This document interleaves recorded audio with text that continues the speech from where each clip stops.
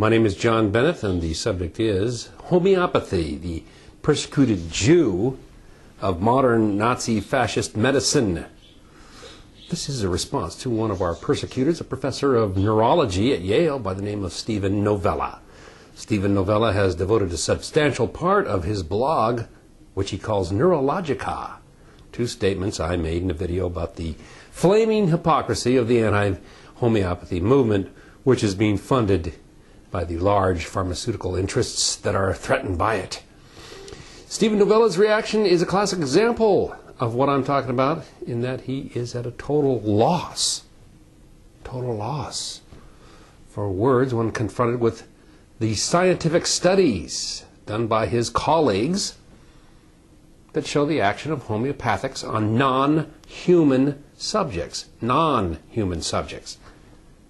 Because it has always been the theme of the anti-homeopathy movement that because of its impossibility, whatever positive results are shown in clinical trials of homeopathic pharmaceuticals are merely the result of the placebo effect, or its incompetence or dishonesty. Pick one of the three. But the placebo hypothesis for homeopathy is demolished by demonstrations of the action of homeopathics on plants, animals, and non-human subjects, such as biochemistry. So I've listed references to numerous studies reporting on the action of homeopathics on plants.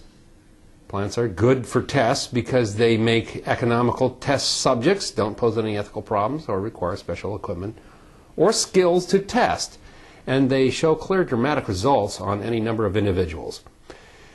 Homeopathic botanical tests then are the nuclear option for this argument, and Steven Novella has just been nuked.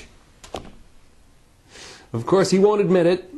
He'll just keep walking and talking like a zombie, and he and his little circle jerk at the New England Skeptical Society will pretend it was never said. He didn't say it.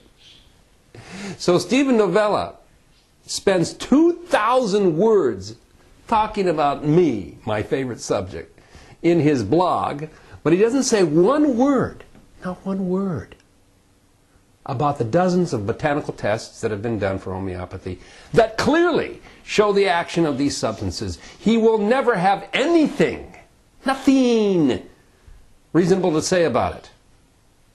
Can't, of course.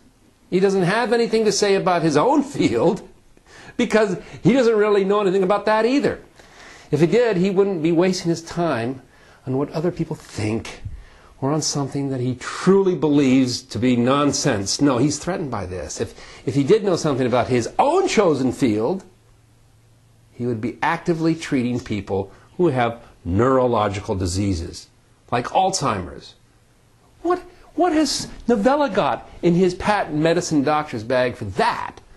Huh? Or any neurological condition? Nothing. Not a damn thing. He doesn't have any medicine. He just has poison. He'll spend all day telling us what doesn't work, but can he tell us what does? He doesn't know what works. He does know that the crap he peddles doesn't work. All he knows is how much money he can make peddling the hope that it does. He doesn't want to cure anyone of Alzheimer's. He just wants to stand around and pose as someone who might help you. If you have enough money, if he has enough time. You know, this guy should be as far away from medicine as possible. He's better suited or unsuited to be an underwear model at Macy's. Not a doctor. Not even an academic doctor. Not even a phony doctor. Now I call upon the regents of Yale to get this man off their stage or share the heat he is invoking here with all of this bad-mouthing of his, all of his ranting and his quibbling and his cavilling. You know, how dare this man ridicule and try to discredit my feeble attempts to save my mother of an insidious disease with the use of safe and hopefully effective medical treatments in the face of the contraindications of his medical crap the so-called medicine he peddles, that show how these contraindications show how destructive it is.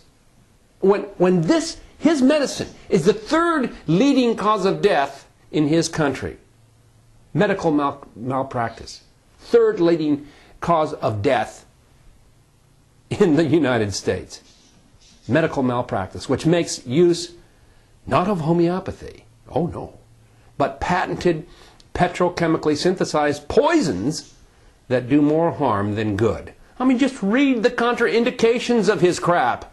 No wonder he doesn't have any patience. He wouldn't, he knows. Not only is his medicine ineffective for a host of neurological conditions, it is murderous. It is mass murder. It's genocide. It's the American Holocaust. That's what this is all about, see.